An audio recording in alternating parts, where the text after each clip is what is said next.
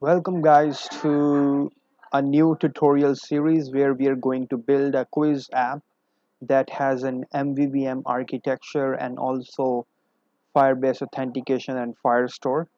So let's just dive right into the demonstration and so this is the list of the quiz, the dummy data that I have stored in Firebase, and we can click on take quiz, and this can show you the recent score that you had and how many questions and the level of the quiz.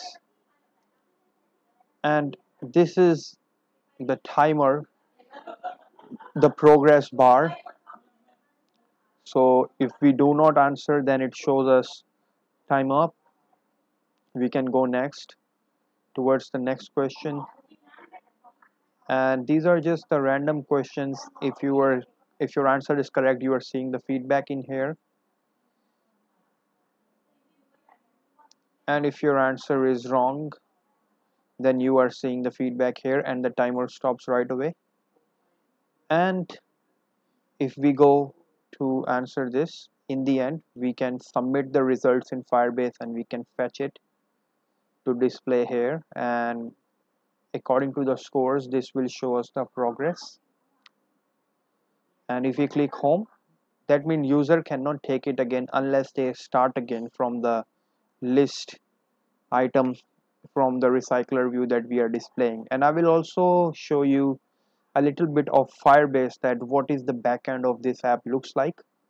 So I'll just pause the video for now so I can go to the Google and open this project. So guys, back in my Firebase console, if we go into the Cloud Firestore, if you see my old video, I have worked with real-time database, which is here, but Firestore is something new which gives more control to the user when it comes to storing data, and it creates collections for each. So yeah, because in the real-time database you create child and sort your data with that. I'll not be going into that, but I'm using the latest one, which is Cloud Firestore. And in this, like, see, quiz list, the quiz random ID, and that quiz has two collections.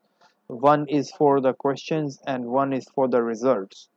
So earlier the quiz that we had taken, if we go in there, so it should be reflected that if we take a quiz now, and I would just quickly,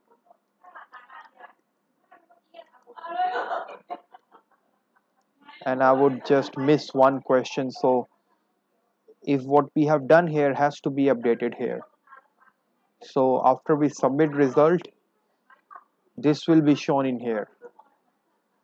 You see this? So this is some error in the old app that we can fix later, don't worry about it. But having said that, what we are doing is that all the questions, this is the collection for the results, and the questions that you saw are here. So these are the fields, and we have created MVVM architecture to fetch this data. So without a further ado, I'll see you in the next tutorial where we will be working with the project setup. See you guys, and don't forget to subscribe.